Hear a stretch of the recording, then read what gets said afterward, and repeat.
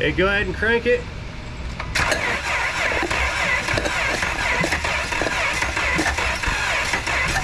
That's not good. Opening the hood.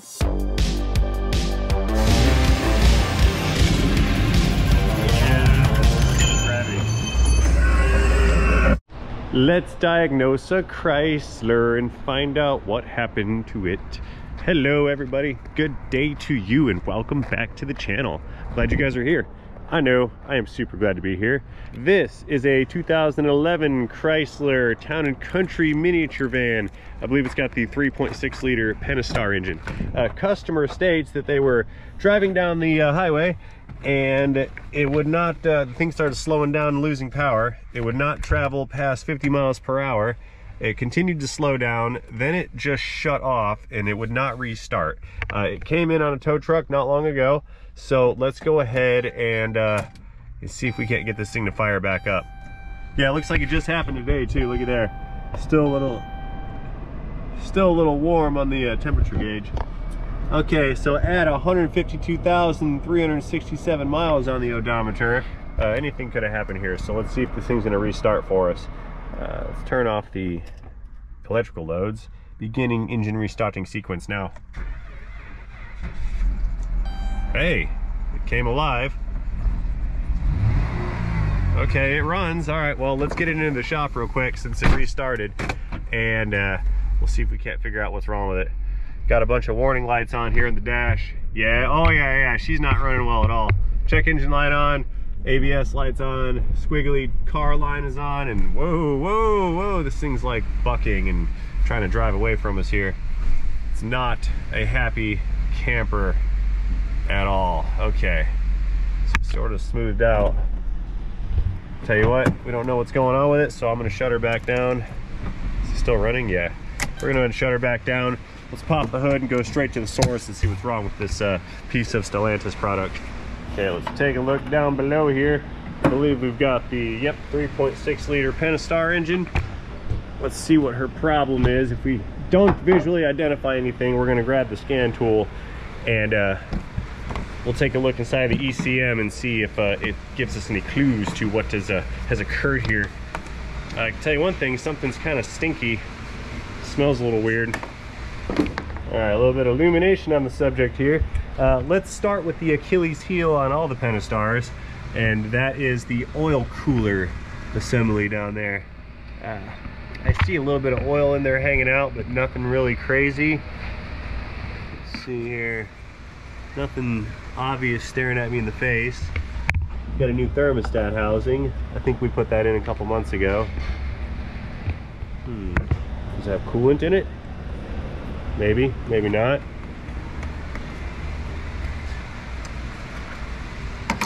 Okay, coolant's kind of low. Let's see how low it really is. There is no coolant in it. Ooh, and I smell something stinky right there. Yeah, it smells right there. All right. It's got oil in it. This is good. Okay. Well, I'll tell you what, let's fire it back up and back this thing out some. I'm gonna fill the engine cooling system with some water and we'll see if we have a coolant leak. Maybe the thing overheated. Yeah, because it started earlier. They said it didn't run. I see something right there. Look, there's some coolant or some kind of fluid. See right there, middle of the screen? Maybe we have a leaker that overheated. Okay. Yeah, let's go ahead and back it out. Fill it up full of coolant and then see if that's our issue here. Beginning engine restarting sequence now. Ooh, that doesn't sound good. It does not sound very good at all. I don't like it. It's misfiring really bad. Service tire pressure monitoring system. Yeah, we know, service everything. It all needs service. Multiple services. Okay, back it out to the hose. Yeah, look at here, temperature's coming up. It's only been running a couple seconds. That's weird, yeah? Okay.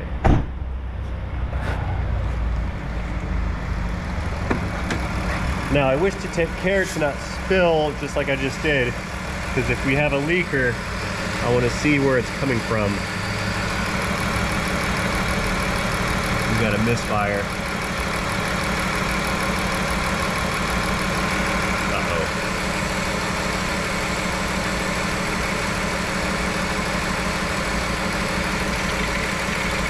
Okay, filling it on up.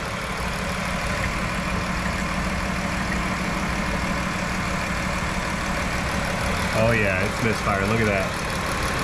We got some steam coming out of somewhere.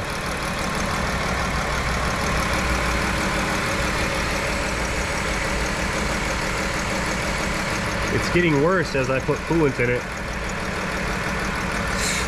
Or water, rather. Here, I know. There, a little bit of funnel action. We can fill it up a lot faster, yeah? The misfire is not going away though. See it? Doing the shaky shake.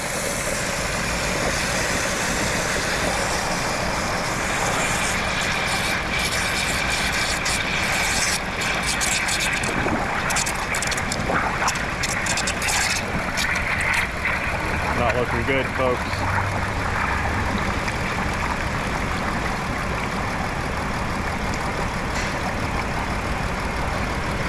Purging air bubbles.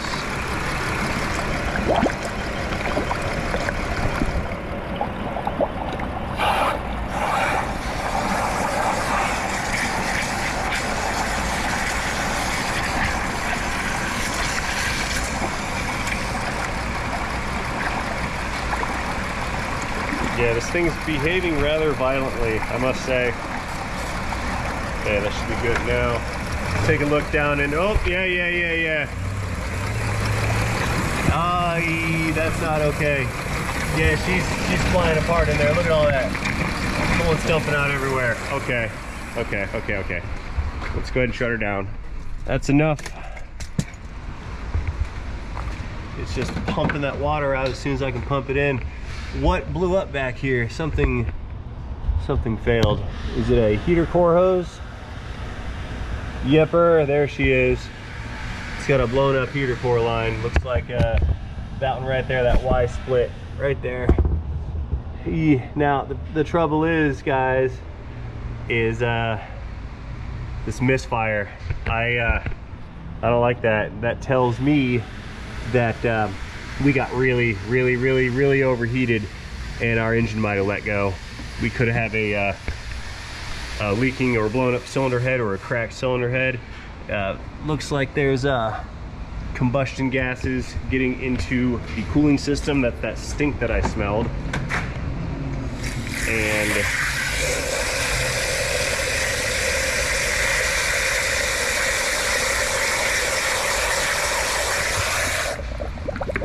filling that hose back up. We got all kinds of fluid running out of this thing over here. Look at that. Yep, see it right out in the back. It blew a hole out of the back of that fitting. Dang, that's pretty gnarly. See, I think this thing might actually be dead. It looks like it started leaking out the coolant right there. It ran dry on coolant, then it overheated until she shut down. I believe that's what may have occurred here. Let's get the scan tool out and take a look at any data or codes that we have in here and see if we have any more evidence on the event or not. Okay, climbing on back into the cabin here. Scan tool powering on. Meep. And where's my plug? There she is. Plug that guy in. Grab the keys that I dropped.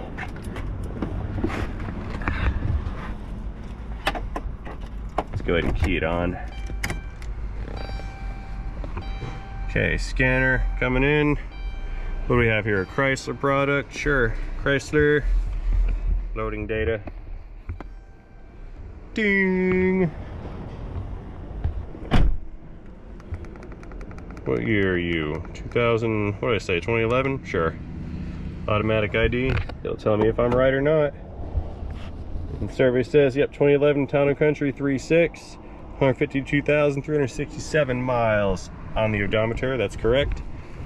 Display fitted systems list. There's pollen on my screen. Very polleny right now. We're gonna go into engine and codes menu. Let's see what's in here. Whoa, hold on. Engine oil pressure sensor circuit, engine coolant temp sensor circuit low, Oil pressure, temperature, circuit low. So these are all temps. Engine oil pressure control stuck off.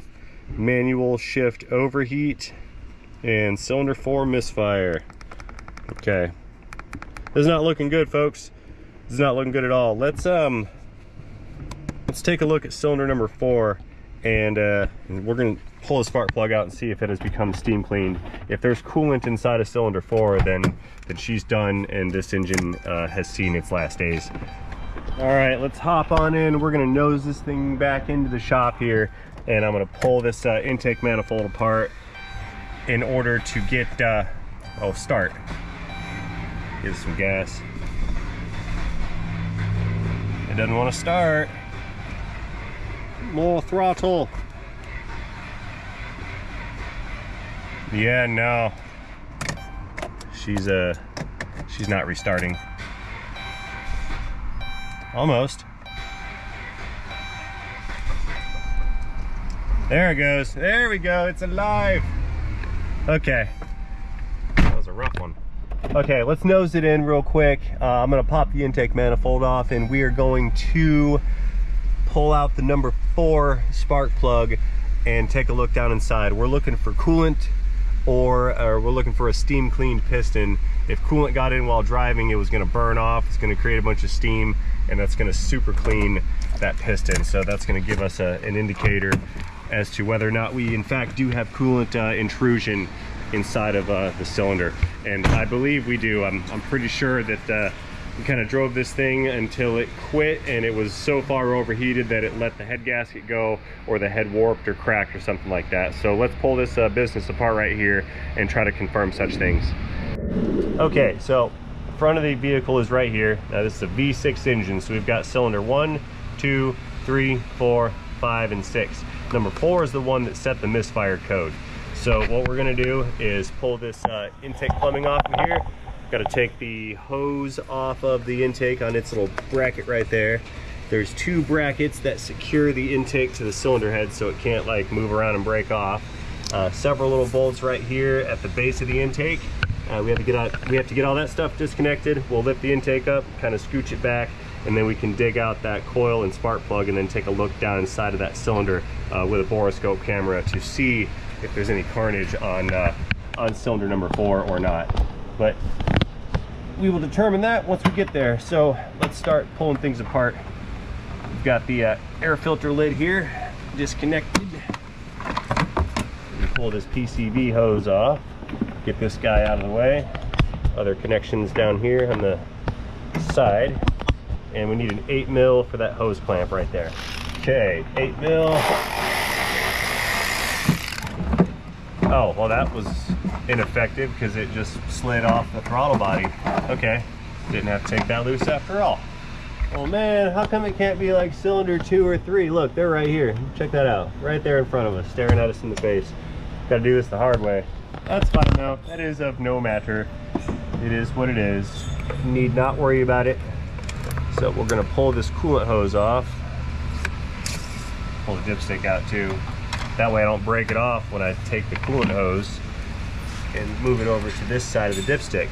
Now what that's going to do is expose to us a 10mm nut right here and a 10mm nut right there. We need to pull those nuts off, and then we can get the 8mm bolts out from the base of the intake.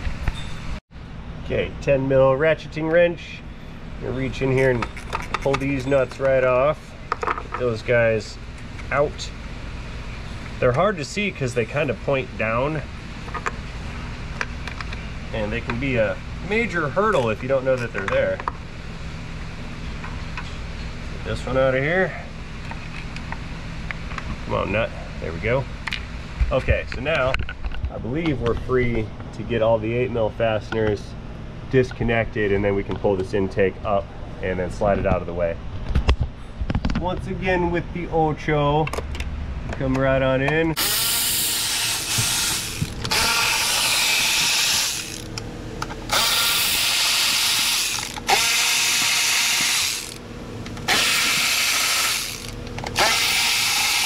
And I believe there are 2 more that I did not see. Yeah, there's one more.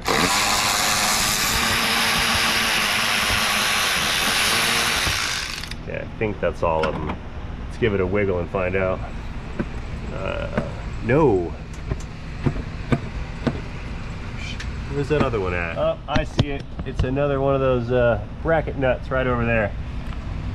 I don't know how I forgot about that, but I did. It's because the brain is full of information, and sometimes you gotta cast information out in order to make room for new information. It's like RAM overload. Too much going on in the head, or not enough going on in the head. Could be either or. There we go. So I need to take this bracket loose because these studs stick out here, and I can't get this thing to come apart with those studs in position. And you can't remove the studs because they have like a washer on them, like a shoulder, and that shoulder will not pass through the hole that's in the bracket. It's very unfortunate. But they kind of captured this, and they captured the intake in position using that method. I don't know why, but they did. Regardless, it's just a couple of extra steps to take. No major deal. There's a 13 mil on a bigger stud on the bottom of that bracket. So, need to break that guy loose.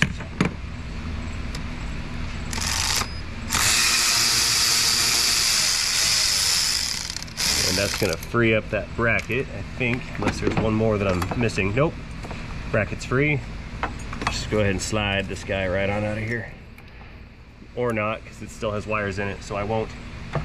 So, since we're taking the shortcut and not taking that off all the way, I think, yeah, there we go. Now we're into it. Okay, so there's our coil in question. Let's go ahead and pull that coil out of there and take the spark plug out and take a peek down inside of the hole.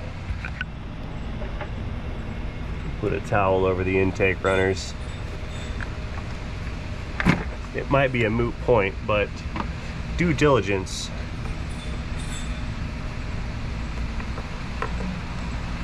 details and whatnot and all that cool stuff.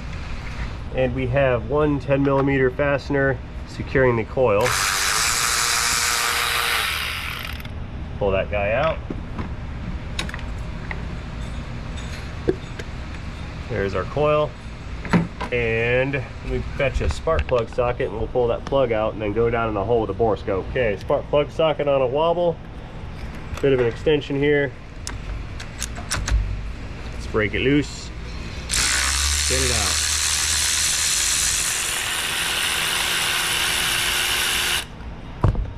And the survey says we're not looking good. There's moisture on the spark plug. I can see it right here. Right there, there's a little bit. Okay, I've got the borescope ready, and we are sending that down into the spark plug hole here. We'll run her down into the bottom. Let's get past the threads on for the spark plug. Kind of hard to do. Oh, there we go. Come on, get in there. There we go. Okay, we're going in, and I can't see anything. Yeah, I see the reflection from the camera. Wow, that's interesting. I can't really see what's going on inside of that cylinder. I see liquid inside of that cylinder. Look right there. See that little line right there? That's liquid. There's liquid in there. That's definitely coolant, and there is liquid, I believe, on the end of my camera as well. All right, this isn't good. Yeah, there's coolant down inside of that cylinder. She's I think that's it. She's done for. This engine is over with. Here, trying again, I've gone and pulled the camera out and cleaned off the lens, and I think we have a better view on what we're trying to look for here. We can see, if you look at this at the screen here, the top half of the piston, where we're getting the most reflection from that that's from the light on the camera, but if we look a little closer, you see that line right there? That is the engine coolant as it's pooling up inside of this cylinder. So, going in a little deeper here. Yep. Yeah, you can see the valve reliefs on the top of that piston, and then yeah, there's a couple ounces of coolant inside of there. Look, real close-up view, we can see right there where it's touching the top of the piston. And that's definitely coolant. Here, let me dip my dipping stick into it some, and let's see if we can't pull out some of that liquid just to confirm outside of the cylinder that there is in fact liquid there. And ow, hot. Yep, right there. There's a bunch of it right there. Okay, yep, that's a confirmed kill, guys. It's, well, literally it's a confirmed kill. This thing suicided itself to death. So what I'm thinking here is we ended up losing this what you call it, this little heater bypass device thing over here, and it dumped out all the engine coolant. Oh yeah, there's a hole, big old gaping hole in the back of it over there. Now that hole is on the back side of this little fitting here, but I'm thinking if we go in with a mirror, we'll be able to see. Oh yeah, you see that right there? Hang on, let me get you out of the light. Zoom it in. Yep, see the hole right there in the piece of plastic? That guy blew out. That's a big old hole right there. Thing blew out, dumped out all the engine coolant, and that was the cause of death of this particular engine. Now, I don't see why we make a critical component out of plastic when I think like aluminum should have been better, would have prevented that. But hindsight's always 20/20, and there's nothing we can do about it at this point. Okie dokes. Well, at this point, I have nothing more to do on this car except for back it out. I am not going to put that spark plug back in and attempt to run this engine anymore with the spark plugs, because I do not want to generate compression on that cylinder, because I fear that it could potentially hydrolock the engine, and what that would do is actually bend the connecting rod. So what I'm going to do is just kind of slap this back together, so hopefully we can start it again and at least back it outside, and we'll see if we're going to fix this thing. I'm not sure if we want to pull the heads off and have them checked out, or just pull the engine out and put a used one in and then go with that. There's a couple options of potential repair on this, but I've got to build up the estimates and bounce that stuff off the customer. Let's go ahead and tighten this thing down a little bit. So yeah, at this point, guys, she's dead in the water. There's nothing more that I can do for this particular engine at this time. Click. Put this one on there. And I do not believe that there is anything more for me to offer you on this particular video, so I'm gonna go ahead and close this one out right now.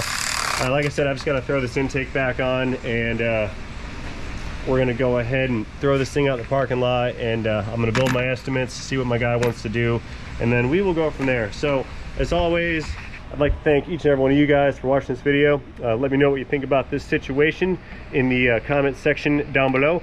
Do not forget to tap that like button while you're down there. Consider subscribing to the channel if you have not already. That way you will not miss out on any future content such as this. So again, and as always, thank you guys for watching. And most importantly, before I go, I'd like to wish each and every single one of you a fantastic day. See you guys later in a video, in a Dodge, or Chrysler, or Fiat, or Stellantis, whoever owns these things, in a blown up Pentastar 3.6, in a video, in a transmission. Okay, is it gonna start, or is it not gonna start? I don't think it's gonna start now. One cylinder removed. Well, that started. Let's try it again. Give it some gas.